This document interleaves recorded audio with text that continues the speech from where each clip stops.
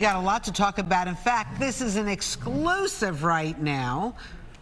That's right. Proposals for New York City area casino licenses are taking shape. Some of the possibilities include a Times Square skyscraper on Broadway, a vacant plot near the UN building, Hudson Yards, Coney Island. Speaking of Coney Island, here to exclusively reveal the name and plans for a casino, resort, and entertainment venue on Coney Island is former City Council member Robert Cornegy, who's now working on the Coney Island casino bid. Robert, nice to have you here on Good Day New York. Thank you so much. It's good to see you. So what do we need to know? First of all, what is the name of it? And so I'm so excited to announce that it has finally been named the Coney, because it just makes sense. Okay. So we're really excited. Obviously, bringing economic development and bringing jobs and opportunity to that portion of Brooklyn that has been so underserved is an incredible component to the project. So, Robert, who's behind it?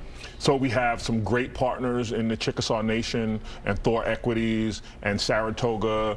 So we've got really solid partners who have a history of doing this, but this is also private land that's owned by Thor Equities. Robert, I don't want to rain on the parade at all because this actually looks completely stunning, but there's a lot of critics against building this here, and most of them are citing the National Association of Realtors who've studied this and studied where casinos are planted, and they say that unambiguously this affects the neighborhood around it in a negative way. What is your response to that? I don't agree. It does affect the neighborhood, but it depends on how the project is created, what the outcomes will be.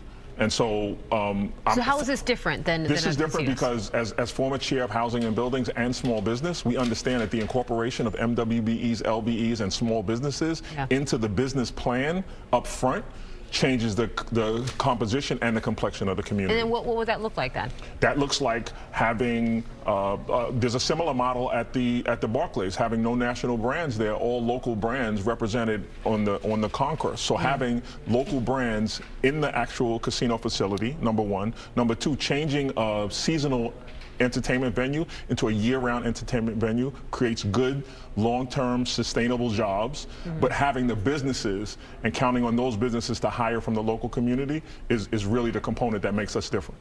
Is anybody going to be displaced? No, there's no displacement.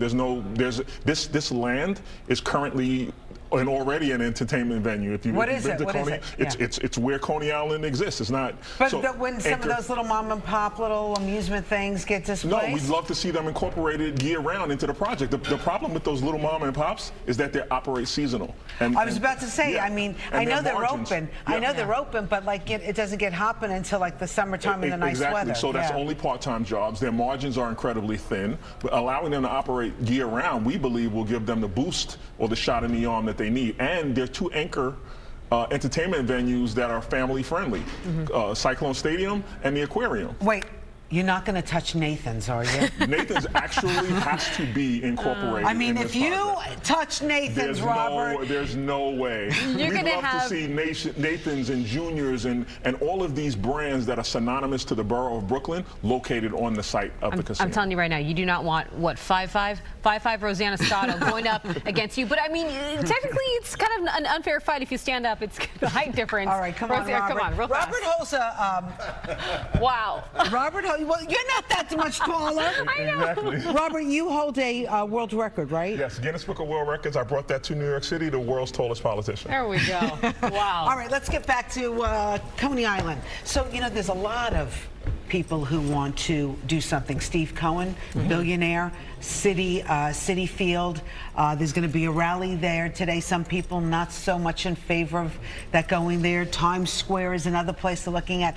What's your edge? My edge is the economic development piece and bringing a vibrant part of the city of New York into the fold. That's always seemed like an extended, distant cousin of the city, bringing them and incorporating them into the city's footprint, making sure that they're a long-term sustainable jobs, making sure that there are businesses who are incorporated in the project that have roots in the city of New York is what differentiates us. That economic development piece and giving vibrancy to a community that's been tremendously underserved is the piece that separates us. So when do you find out the final answer of where this gets approved to and who gets this bid? Right, so the RFA project, everybody submits their proposals, and very shortly, hopefully, we'll see that. What does that mean? Because shortly, in terms of government talk, you know, sometimes that could be a couple years. Yeah, and I don't take offense to you saying that. Yeah, I'm sorry.